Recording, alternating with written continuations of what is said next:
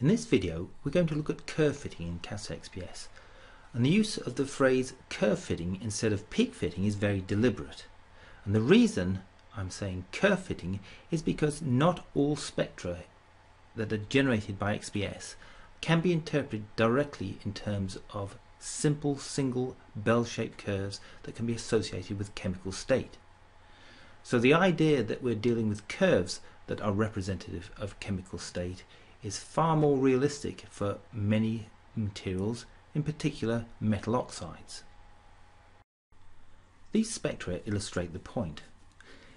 If we consider this polymer, polyether-ether ketone, then we have spectra that can be interpreted using peak models. We have bell-shaped curves.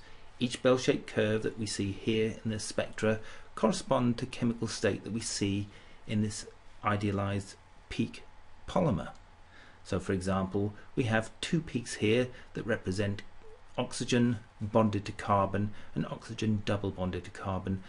They are separated in terms of binding energy, and we have an intensity that can be calculated from a bell-shaped curve for each one of these states, and they are in the proportions that we might expect given our understanding of the material. So for example, here we've got twice as many oxygen that are singly bonded to carbon as there are oxygen double bonded to carbon, and we have a peak that is twice the size for the single bond compared to the double bond. So this all tallies with the idea of a peak model. However, when we consider metal oxides, the model breaks down gradually with the size of the atom. So for example, aluminium, here's an example of a metal oxide. This is an oxide film on metal, so we see both oxide and metal signal. We can see there's a shift between the metal and the oxide, so that's fair enough. There's a chemical state shift. We have bell-shaped curves, at least we do in the case of the oxide. In the case of the metal, we see the doublet structure, and yes, there are bell-shaped curves beneath the metal structure, so we're still within the regime of a peak model when we're looking at aluminium oxide. However, when we turn to cerium oxide, this is cerium oxide in a 4+ state. The spectra from cerium oxide in cerium 3D spreads over a significant energy interval, and it consists of multiple doublet peaks, not single doublet peaks that we see over here in the aluminium, but there are at least 3 that we can see by eye. So a large energy interval and multiple doublet peaks are all characteristic of these larger elements. And rather than attempting to interpret a material by fitting such data with bell-shaped curves and then saying that a bell-shaped curve represents the chemical state, this is not possible for the cerium oxide. When we turn to terbium oxide, this is an even larger atom, and in this case we have a fit that is purely based on curves, and these represent different oxidation states for the terbium. And when we add these together, we can create a shape that matches the experimental data. So we can fit curves to data and observe the amount of different oxidation states that are potentially part of the material based on complex curves rather than the use of individual bell-shaped curves to represent chemical state. So it's easy to see when we look at metal oxide data that curves can be very useful when understanding oxidation states for metal oxides. However, here is an example of a molecule that can be understood by both a peak model in terms of bell-shaped curves and also understood in terms of a set of curves that relate to this material.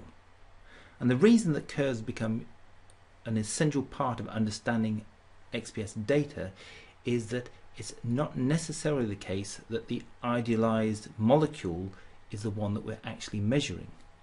So when we create a peak model for data such as these, it is clear that we have something that resembles sucrose. So when we think about the chemistry of sucrose, we count the number of carbon atoms in one chemical state, the number of carbon atoms in another chemical state, and then there's a third one in a different chemical state, so we can introduce a set of bell-shaped curves that represent the sucrose.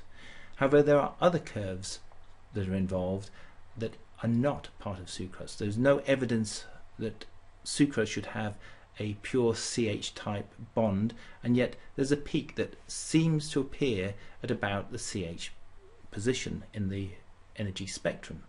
So we might think that this is some kind of contamination. We have some curves that could be satellite peaks associated with ring structures, but nevertheless we have shapes that are in addition to what we might expect in terms of bell-shaped curves for sucrose. And it's at this point that we might ask ourselves, is there more going on in this material than simply sucrose and contamination? One explanation for the difference between the measured spectrum and the expected spectrum that we should get for sucrose is that the measurement process itself is having some influence on the spectra that we collect. And in fact, if we do multiple measurements of the carbon and the oxygen, which were what we measured to initially investigate sucrose, if we keep on measuring the sample using these two regions, and we did it 101 times, we end up with spectra that we see here, where the carbon has started to evolve. We can see a shape that is increasing, and there's other shapes that are increasing that are associated with the measurement process itself. So rather than saying that we've measured sucrose, what we've measured is what XPS can measure from sucrose. And if we want to find out what these changes look like, one of the things that we can do is we can, from these data, construct a set of different spectra. And this involves identifying two spectra within this set here that are representative of the material initially and finally in this sequence, and then working out different spectra. We get a set of shapes, and from these shapes we can identify, hopefully, shapes that make sense physically in terms of the sucrose, which is what we see here. This is very close to what we would expect for sucrose, and then some product that is a result of the measurement process itself. And if we introduce just bell-shaped curves into these two, we can clearly see the structure of sucrose, and we can also see that there's more going on than simply sucrose when we measure the spectrum in the first instance. And this is possible if we then fit these data with these two shapes that we have here, and we can see that the initial sucrose measurement did have some shape that was present in other spectra at different cycles in this measurement. So after 25 cycles you can see it's grown to a certain extent, and after 100 cycles there's quite a significant proportion of this additional degradation product that is arriving as a consequence of measurement by XPS. And while this may seem like a problem, it's not such a problem if we understand what's happening. So when we measure the sucrose and we do a peak model based on the sucrose, we can see that the first measurement that we performed can be interpreted as sucrose plus something else.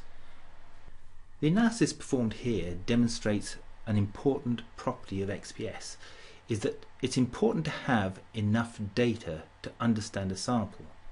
So when presented with a single carbon monoxide spectrum, it's really quite difficult to work out what is really going on. It may be enough to understand the sample from a single measurement.